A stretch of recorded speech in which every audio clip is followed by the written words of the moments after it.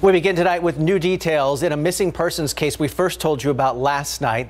The husband of missing 29-year-old Adrene Nicole McDonald in custody tonight. He's been identified as Air Force Major Andre McDonald by the Bexar County Sheriff's Office. McDonald's friends reported her missing yesterday after she didn't show up to the gym or her home health business like she normally does. The night team's Japhanie Gray's on the north side of the county where investigators have been searching her home. Japhanie, what's the latest?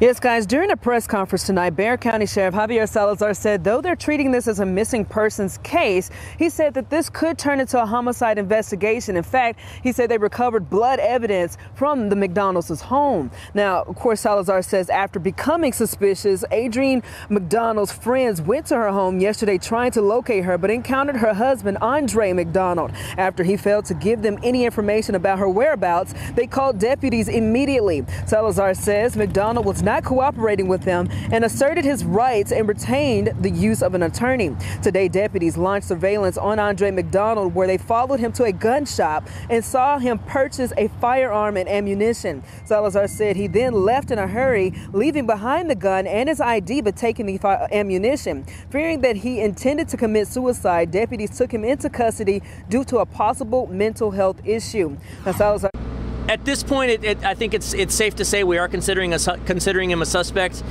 in the disappearance.